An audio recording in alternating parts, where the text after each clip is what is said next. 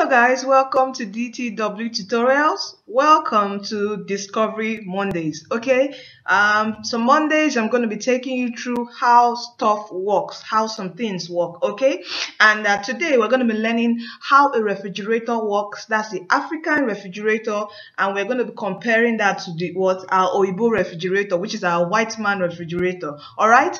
Okay, so I remember, if you have not subscribed, please just click the subscribe button. Is down here, it's down there.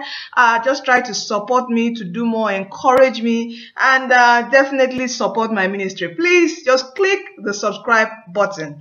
All right, so we're going to be learning how a refrigerator works, the African way and the white man's way, which is the Oyibo way. Okay, so let's talk about the African refrigerator. In 1995, a teacher known as Mohammed Bah Abba, which is a gentleman right here, who descends from a pot-making family in Jigawa State, that's the northern part of Nigeria, he invented the pot-in-pot refrigerator, which is the pictures you're seeing right here. I'm going to explain more on the next slide. Okay, it's either called the pot-in-pot refrigerator or a clay pot cooler. Okay. So it was noticed that you can preserve eggplants for about 27 days and it will still remain fresh. This is an amazing invention done by a Nigerian, and I'm proud to be a Nigerian right now as I'm explaining this to you, because actually I just found out about this, that this was invented by a Nigerian. And also by 2005, he had produced over 91,000 of this pot-in-pot and distributed this in the north. And I'm going to put a video link in the description to show you a video taken by Rolex. Okay, because in 2000 he was a Rolex Laureate Awardee. Okay, he was awarded for this particular invention. All right, so and he actually used his money. I think in the video he used about $5,000 of his money first to produce this pot before he was being supported by other organizations and also the Rolex Awards. Okay, so this is really lovely, and right now he has passed on of blessed memory. And really, I don't know where this invention is now. I just hope that there's someone, a successor, who has carried on this invention, and I wish you actually play a part in this. So let's know more about the pot-in-pot refrigerator. Okay, the basic principle of the functioning of the clay pot cooler is the principle of evaporative cooling.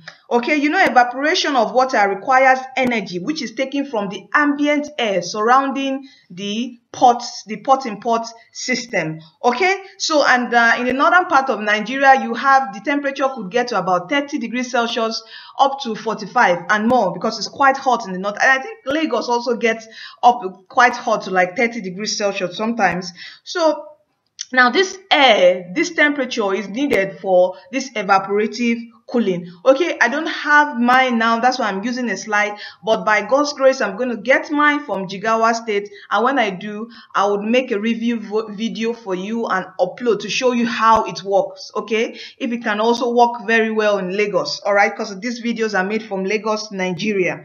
All right, so now the system is made up of a bigger pot, a smaller pot, sand, coarse sand between the two pots, and also a wet cloth which you use in covering the smaller pots. So how does evaporation occur?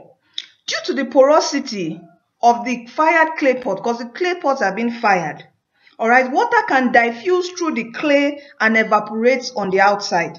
Now what happens is that the evaporation process consumes all the thermal energy, that's the heat from the inside of the clay pot. You know, you have to wet the sand. The sand is being you wet the sand in the morning, afternoon, and in the evening. And evaporation occurs between it's a process that converts liquid to gas. So the liquid here can easily diffuse to the outside of the pot and evaporates. So when this happens, it leaves the smaller pot within cooler. Okay, the temperature can actually decrease to about 13 degrees Celsius. It has been proven between 13 degrees Celsius to about 20 degrees Celsius. And if your system is better, it can also go lower than this. So when it decreases the temperature within the smaller pot.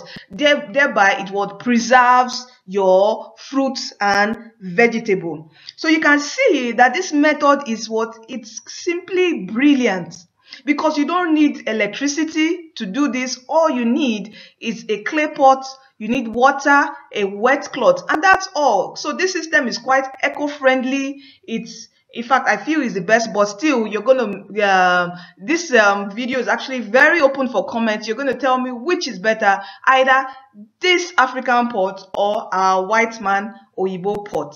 Okay, so let's stay tuned to our next video where we learn how our Oyibo refrigerator works. So guys, which do you prefer? The African refrigerator or the Oyibo refrigerator? Let me know your comments, okay? Try to comment on this video and don't forget to subscribe. Thank you. Bye.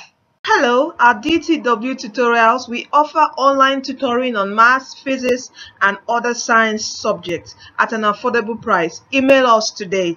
Thank you.